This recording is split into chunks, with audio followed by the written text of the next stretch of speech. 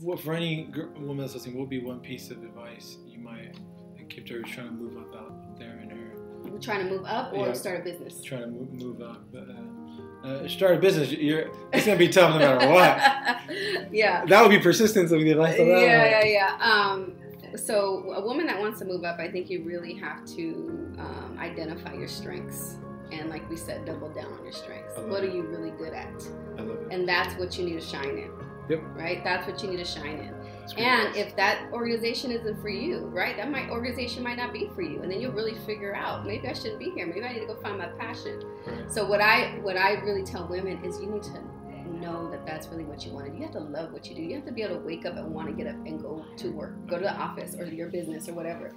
You can't, if you're like, I don't want Monday to come and you are dragging Monday morning, something's wrong. Yep. So that's one. Yep. You shouldn't work there anymore.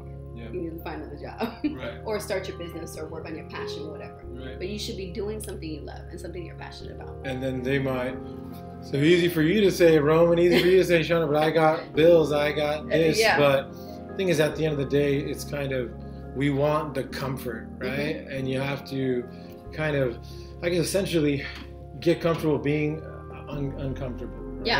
Yeah. I've heard that from a lot of people, and kind of taking that leap of faith. Of course, it's not going to be easy at first, but what's crazy to me is when I started to do that, you'll see the creativity, the hunger in your stomach.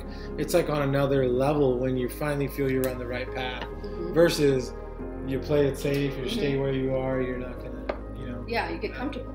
Get where you want to be in that way. But. And then you just have a bunch of regrets as you get older. A bunch of regrets. And why should we regret? I know I've met so many people that have gotten older and they just regret that they didn't